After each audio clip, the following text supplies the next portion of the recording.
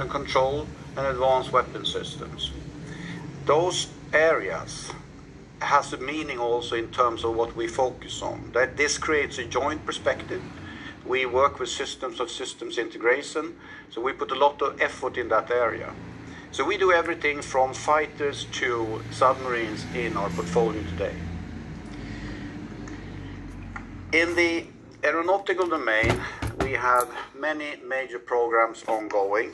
We have shown a great track record in meeting milestones with short lead times in all the aircraft programs that we're running today, including the Gripen program, of course, the T-7 Red Hawk program for the training aircraft together with Boeing, and also the Global Eye program.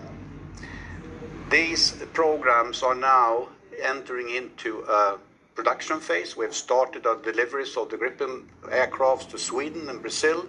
We have delivered the first aft aircraft section to Boeing to the US, and we have delivered 3 Global Eye to UAE. We have also entered, together with UK and Italy, UK and Italian industries, into the FCAS program, the Future Combat Air System program. I think this is a really important thing to create technology innovations that will be provided to the Gripen systems for decades to come. So this will support our commitment for this system at least up into 2060. Our company is an international company. We have grown a lot during the years. We put a lot of focus in establishing partnerships with certain selected countries and certain selected industries in these countries. This is a win-win to Saab to do that in terms of establishing strength when it comes to engineering capabilities and access to the latest technologies. And we are a company that are completely open when doing technology transfer to these countries and also investing in doing IP, intellectual property and products in these countries.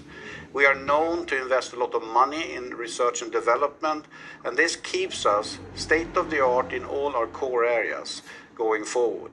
We are 18,000 employees today, with the majority still in Sweden, which is a strong base, but more than 4,000 employees outside Sweden.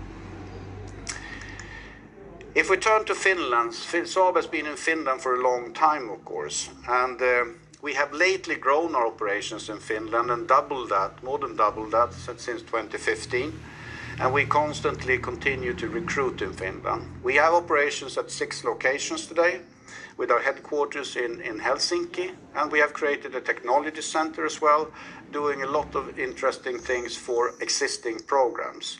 We have a large installed base, so we support all the domains in Finland with our products today, Navy, Army, and Air Force. So we are continuously growing our capabilities in Finland.